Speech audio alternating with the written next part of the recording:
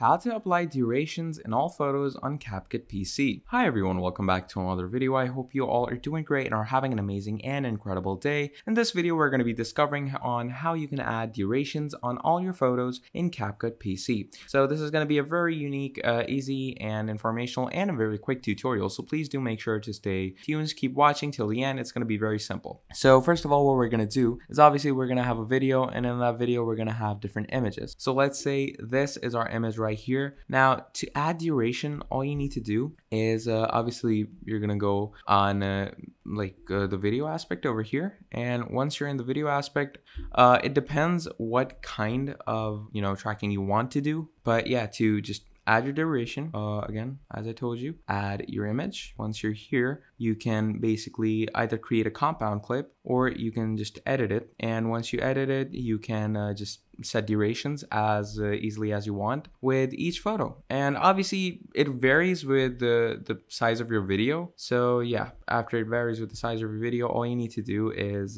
just drag it like this, and that will easily apply the duration on all these photos. So yeah, that is basically how simple and easy it is to apply durations on photos. And yeah, if you enjoyed that tutorial, please drop down a like, subscribe to the channel, and if you want to see more, please tell me down in the comments below. Until then, thank you for watching and goodbye.